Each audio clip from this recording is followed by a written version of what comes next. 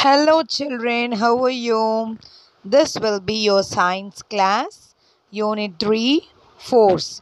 Last class we saw effect of forces, and in today's class we are going to see types of forces.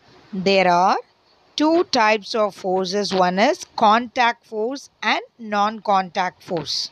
Contact force are of three types: muscular force, mechanical force, and frictional force. This I have taken from your textbook, page number 119. What is contact force? Contact force is nothing but the force is applied by touching the object. It is called contact force. Example, lighting a matchbox.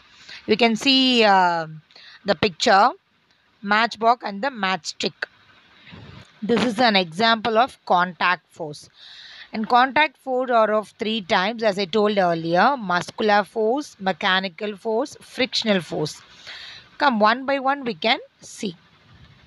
We can start with muscular force. The force applied using parts of the body is called muscular force.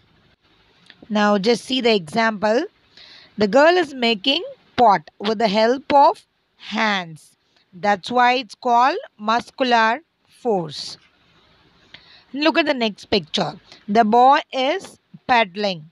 With the help of his legs, he is moving the cycle. So it is called muscular force. Children, in simple way you can remember, if we use our parts of the body as a force, then it is called as muscular force. Next, we are going to see mechanical force. The force applied by a machine is called mechanical. Mechanical machine. Now look at the picture. You can see a mixture grinder. What force we apply here? Yes, we apply mechanical force. With the help of mechanical force, we can do our work. Now I have taken one more example. You can see the bulldozer. The bulldozer, which is used to dig the ground. You would have seen on the roadside. So here this is called mechanical force, because with the help of the machine only we are digging the ground. That's why it's called mechanical force.